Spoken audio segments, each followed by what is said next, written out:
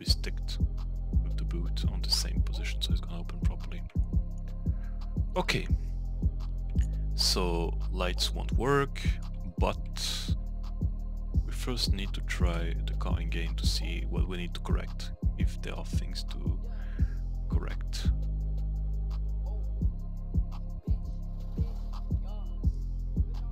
Okay, so that's the wheels, and I see that I put the collisions inside the wheel. This is not good. Rear one, very important. The chassis call always under anything inside, of course, the chassis, and then the low load call, the chassis dummy, the low load, the chassis dummy, like that. So chassis dummy call inside, chassis low load call, and then chassis call, always, and then after the wheels. There. Gotta put steering wheel because I want it to be put there. And this is it. Your car is ready to be exported. GG. You come to the first end of the conversion. So if everything is okay, it's gonna work like a charm and you'll be able to drift, to grip, to whatever you want. So to export it, very easy. Export, and you're gonna call it the same way the main dummy is called. So you can just copy that, go and export. Here it's set up to go on my 5M, but I'm gonna make it in my disk, like that, here. I'm gonna add it after in open4, right after there, and boom, RX-7 tuned. And be sure that you have it as GTA Rage model. The other ones are to work with 3D models or for various other games, or even to save it as zmodeler file. Okay, so GTA Rage model, dummy name, and you export. And then you're gonna see all the errors, if there are any. If you follow the tutorial, you should have very low amount of errors. So unknown object name spoiler. This can be a problem if you need your object to have something special. So I'm not sure about the name that it should have, but as we only want it to move with another object that already have scripts working, we don't really care about this one. But it can happen if you have lights. If this happen, incorrect object name, and you have your lights, and you don't have any dummy that have the proper name, that's gonna make problems. But the one that worried me a little, it's about the spec map on the car body paint, so we're gonna try to correct that. So we go on the car body paint shader, and I probably use the mouse wheel somewhere inside it, which changed the UV map there. So it should use UV2, and if I'm right, it's this one that should. UV coordinates come from manual UV2. I'm gonna try to export it again, so just delete this one. Remove the .yft so that it doesn't recognize it as already existing. So it wasn't the proper one. Okay. Same shader. We put back manual UV1 here, UV coordinates. And in fact it was this one. So the shader is using 2 times the same texture. That's why now we see 2 errors, and before there was only 1, because it wasn't concerning the vehicle generic spec map there, but it was concerning this one. And here should be manual UV number 2. So this is to say that it's using the shading of this texture, if I'm not wrong. When that's done, again, export, delete this one, remove the .yft, and we export it again, and you'll see only 1 error.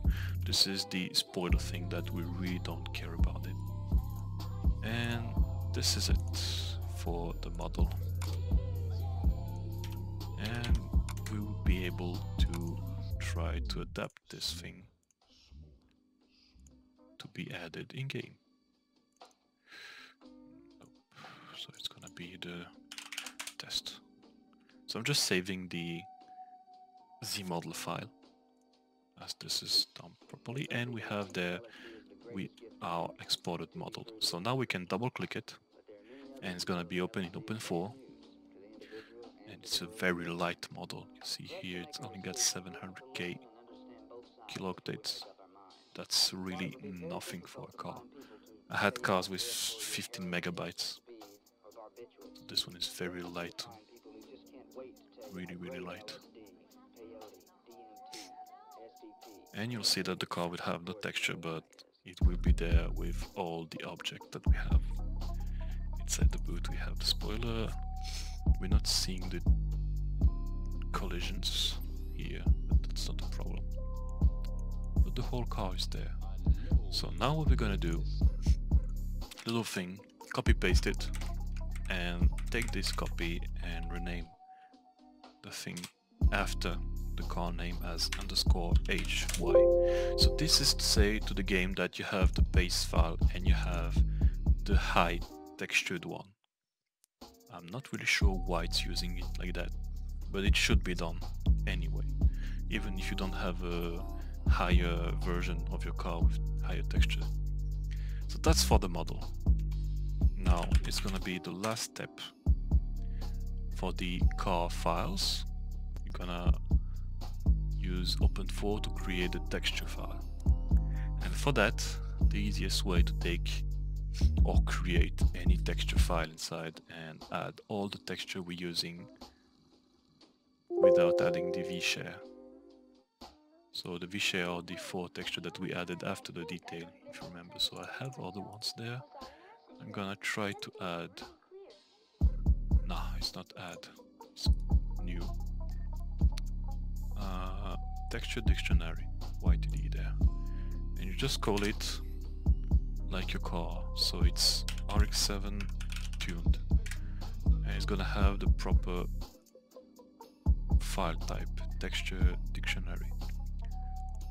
So you double click on it when you're in edit mode and you'll be able to import any textures. So for that, you go where your car is on the texture that we added. So mine was delivery user, and we add all those textures. So that's gonna take a few seconds because the light is gonna be very quick.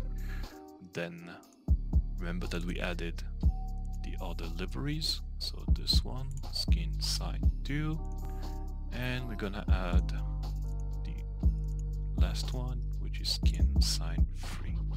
So they're all there. Also, don't remember to add the tire textures there. And if I'm not wrong, this should be it. So we got the V-share, you never add them because they already exist in game, so it's gonna load by itself. So we got the tires, we got the wheels, we got the liveries. Yep, we're good to go. When that's done, you save the file and you're gonna put it where your car file is. So it's taking a few seconds. This, and you drag and drop it inside your folder. Ooh. So this is a too big file. This is too big. This is too big. It's not good. So for the testing, we're gonna just remove the other, these 2 files, deliveries, just for the test. And we're gonna add it later on another video for delivery part. Yeah, it's gonna be limited, yeah, 15 megabytes.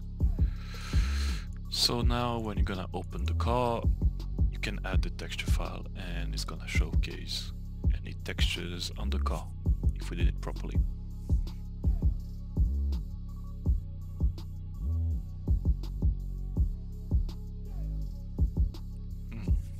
Here, the wheels aren't appearing, and I know why, but I'm gonna show you how it looks in game and how to correct it. So here it's transparent. This is normal. Even if it shouldn't do that, but at least you're gonna see how to correct things after the model is done. Same thing for the inside. It's gonna be transparent, it's gonna look a little glitchy, but at least the outside is gonna look good. It should be there. And if there is a little offset there between, not an offset, it's like a separation, we'll correct that later too. But for now, what we should do is test it in game. So I'm gonna cut the video there and just setting everything up to have a mod ready for testing there.